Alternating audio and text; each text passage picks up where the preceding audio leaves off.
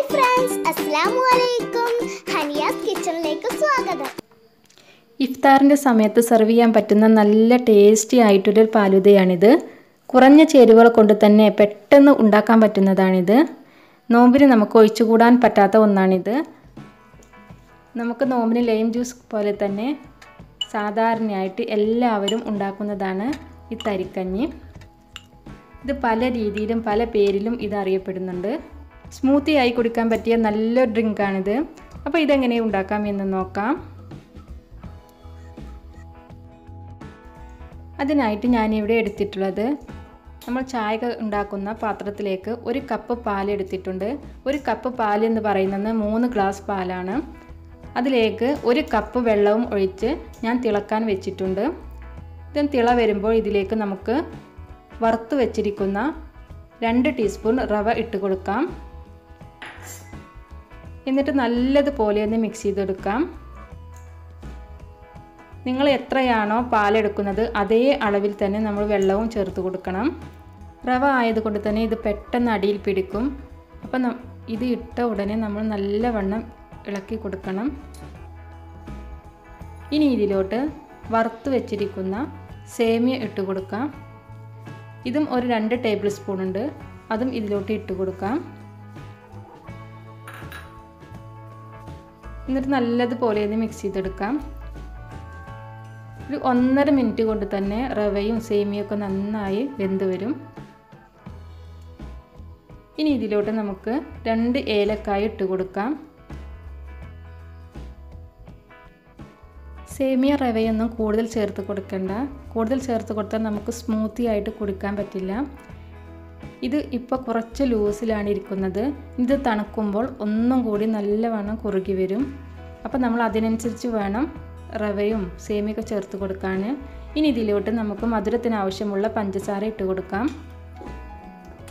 ഓരോരുത്തരുടെ മധുരത്തിന് ആവശ്യമുള്ളത് ഇട്ട് കൊടുക്കാം.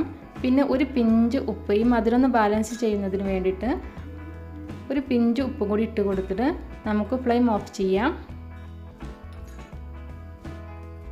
ഇനി ഇത് അടച്ചു വെച്ച് നമുക്ക് ഒരു ഭാഗത്തേക്ക് മാറ്റി വെക്കാം. ഇനി നമുക്കിതൊന്ന് വറവിട്ടെടുക്കണം.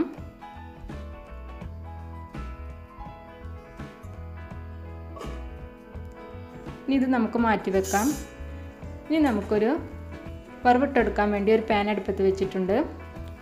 പാൻ ഒന്ന് ചൂടായി വരുമ്പോൾ അതിലേക്ക് ആവശ്യത്തിനുള്ള നെയ്യ് ചേർത്ത് കൊടുക്കാം. നെയ്യ് ഞാനിവിടെ 1.5 ടേബിൾ സ്പൂൺ നെയ്യാണ് ചേർത്ത് കൊടുക്കുന്നത്. കൂടുതൽ നെയ്യിൻ്റെ ടേസ്റ്റ് ഇഷ്ടപ്പെടുന്നവർക്ക് നെയ്യിൻ്റെ അളവ് കൂട്ടാം.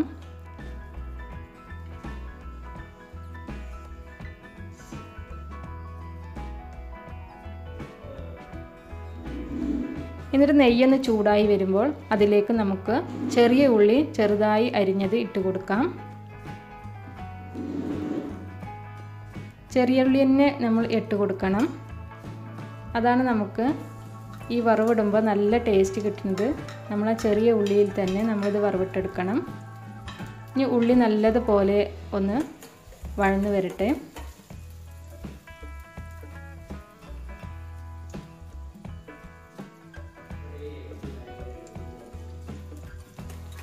ഉള്ളി ഒന്ന് പകുതി വറവായി വരുമ്പോഴാണ് നമ്മൾ അണ്ടിപ്പരിപ്പും കിസ്മിസും ഇട്ട് കൊടുക്കേണ്ടത്. ഞാനിവിടെ കുറച്ച് ക്വാണ്ടിറ്റിയിൽ എടുത്തിട്ടുണ്ട്. ഡെക്കറേറ്റിന് വേണ്ടിയിട്ട് കുറച്ച് മാറ്റി വെക്കുന്നുണ്ട്, അതിന് വേണ്ടിയിട്ടാണ്. നിങ്ങളൊക്കെ സാധാരണയായിട്ട് എടുക്കുമ്പോൾ ഇതിൻ്റെ ഒരു 1/3 ഭാഗം എടുത്താൽ മതി. ഞാനിവിടെ കുറച്ച് ക്വാണ്ടിറ്റിയിൽ എടുത്തിട്ടുണ്ട്. അണ്ടിപ്പരിപ്പ് മുന്തിരിയൊക്കെ ഓരോരുത്തരുടെ ഇഷ്ടത്തിനനുസരിച്ച് ഇട്ട് കൊടുക്കാം. അപ്പോൾ നമ്മുടെ മുന്തിരി അണ്ടിപ്പരിപ്പും ഉള്ളിയും എല്ലാം വറവായി വന്നിട്ടുണ്ട്.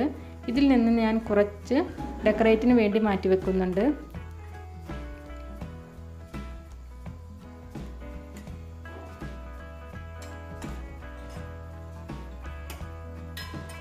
ഇനി ബാക്കിയുള്ളതിലേക്ക് നമ്മുടെ പാലിൻ്റെ മിക്സ് ഒഴിച്ചു കൊടുക്കാം.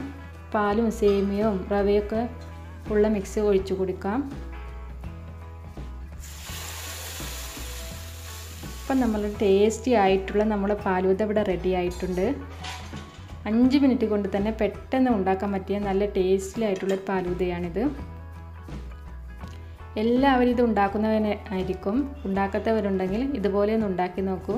പാലിൻ്റെ മിക്സ് ഒഴിച്ച ഉടനെ നമ്മൾ ഫ്ലെയിം ഓഫ് ആക്കണം.